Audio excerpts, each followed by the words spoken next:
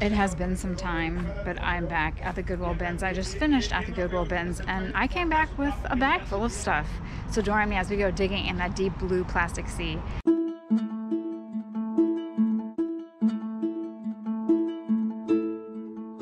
We are back at the bins. I like to give you a view of what shopping at the bins is really like, from finding nothing to finding things that I enjoy and to finding the occasional big scores. Bingo. Of course I got those cards. So yes, you gotta dig, you gotta move things around. There are bits and bobs and pieces of things everywhere. You even find passports. Not real, obviously. Probably used for some company or school. So these are bins that had been out from the previous day. They had not brought out the new bins before. I was hoping to find some old recipe cards in there filled with recipes. Negative. So you have to dig. Not everything is pretty, not everything is put together. You often find a lot of broken items, such as this poor carousel horse. But if you have the time, take a whole day and sift through the blue plastic sea. I still have to do that myself. My time at the bins usually ranges around probably 2 to 3 hours. Sometimes the bins are just rejects from the Goodwill store that haven't sold, and other times they are fresh donations. This little Cabbage Patch lady, I didn't like her. If I wouldn't have had my 80s party yet, I would have picked her up for that, but her reselling price is probably $10 or less. Plush. There weren't a lot of plush this day at the bins. Plush can do very well depending on what they are. I did find many photo albums. All were blank, not filled, of course. I'm still waiting to find that full photo album at the bins. You have shoes, you have unicorns, you have toothbrushes, DVDs, CDs, birdhouses, just an assortment of items, pillar to post, bags, purses, lots of fake flowers. I think the worst thing to sift through at the bins are the fake Christmas trees. Those are awful because they get everywhere. So I did find some pieces of ephemera. This is the American Freedom Train. It celebrated the bicentennial. I actually found these pieces assorted in the bins, but I lumped them all together to show you as I was filming.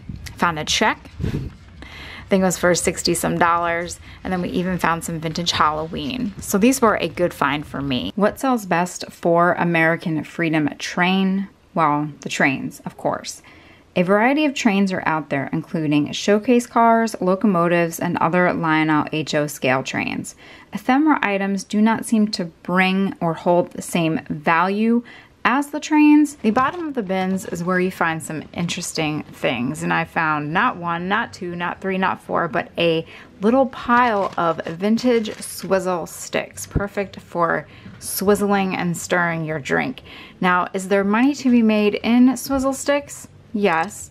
Am I walking away with $100 bills in my hand from these swizzle sticks? No. But it was still fun to find them, gather them up, and save them. Swizzle sticks can be a difficult sale.